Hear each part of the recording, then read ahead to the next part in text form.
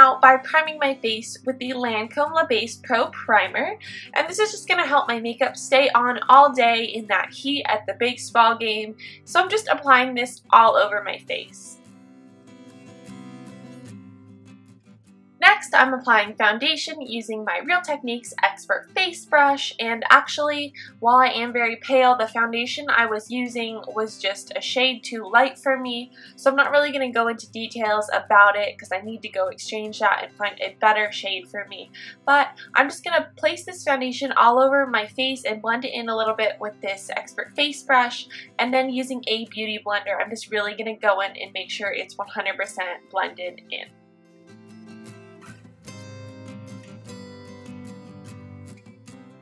Next, I'm just applying a concealer to those areas where I need a little bit more coverage.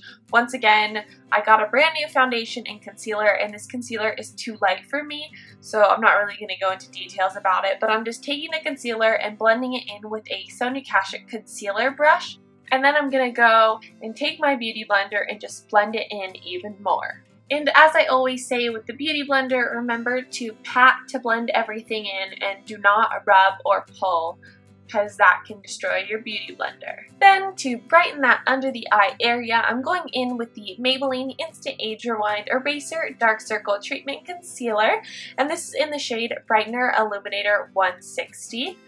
This product also comes in normal concealer shades too if this is way too bright for you, but just applying that under the eyes in kind of a triangular motion and then putting a little bit on my forehead to even out the highlight. And then I'm just blending this all in with the Beauty Blender.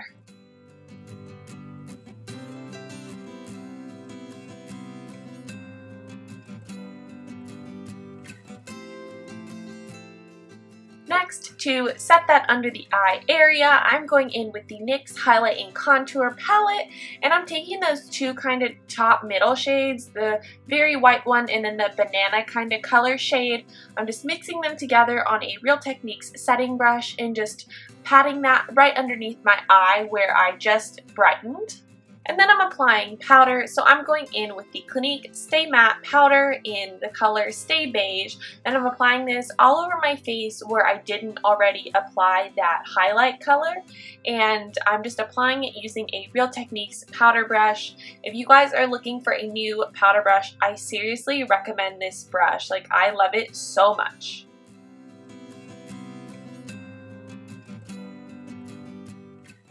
Then, because the foundation was too light, I'm going in with this NYC Smooth Skin Sunny Bronzer, and I'm starting off by applying this right along my hairline on my forehead, and then I'm going to kind of do the shape of a number 3 to apply this to my temples and also in the hollows of my cheeks. To make the hollows of my cheeks a little more contoured, I am just taking that Real Techniques setting brush and putting a little bit of that really light shade underneath that bronzer for a contour. And now I'm going in with the Hot Mama Blush by the Balm Cosmetics using a Real Techniques blush brush and just applying this on the apples of my cheeks in circular motions. I know I've been using this blush a ton, but I'm seriously in love with it. Then for a highlight, I'm going in with Mary Luminizer, which is also by the Balm Cosmetics. And I'm just applying this on the tops of my cheekbones. It's just going to give you a really, really pretty glow. For the eyes, I'm starting off by priming my lids with the Decay Primer Potion in the shade Original, and then I'm going in with this kind of grayish taupe color from the Maybelline The Blush Nudes palette, and I'm just applying this with my finger all over my lids, and I'm actually thinking of doing a review video on this palette. I've done a couple tutorials on my channel here using it, and so I'm thinking of doing a review, so comment down below if you would like to see that.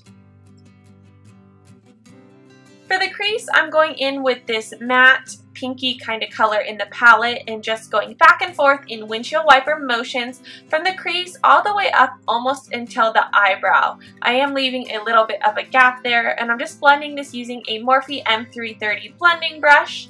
And then I'm taking this lightest silver color in the palette and going back into the crease just to provide a little bit more of a transition between that taupe-ish color and that light pink. To To make this look a little bit darker, I'm taking this darker gray color and just applying this in the outer V of the eye.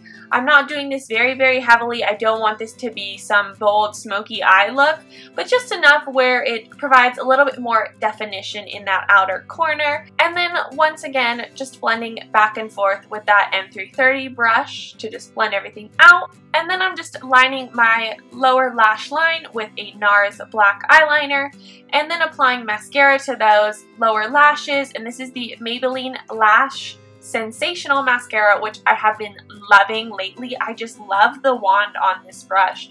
It is really great, and it's something I also might do a review on soon.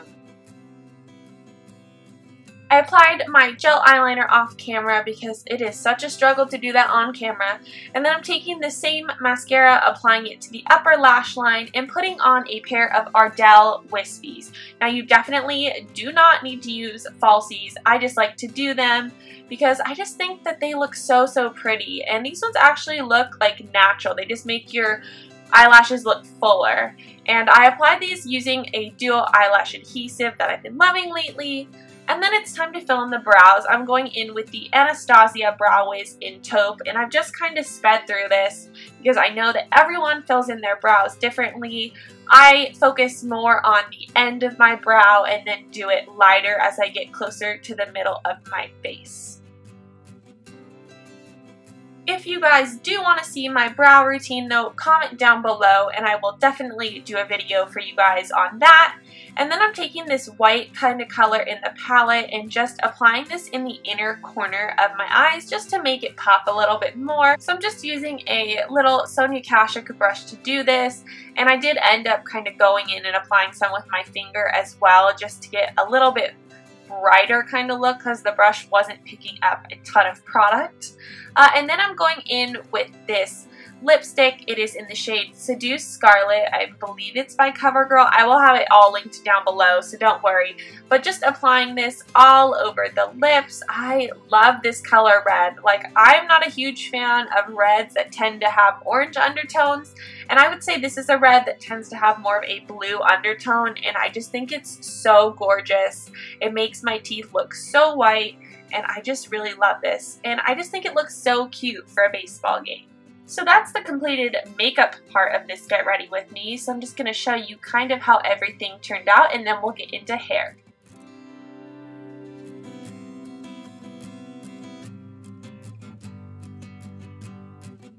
So as you can tell, I straightened my hair. I didn't feel like that was necessary to show on camera because it's really boring, to be honest. And now I'm just taking a strand of my hair, breaking it into two pieces, and then I'm just twisting the two together to create this really cute kind of twist. And I'm just going to take two mini bobby pins, which I already showed you, and just crisscross them over each other to keep this in place. I actually ended up wearing a hat to the baseball game, but if you're a person who doesn't like to wear hats, then this gives you an option for a very cute and easy hair look.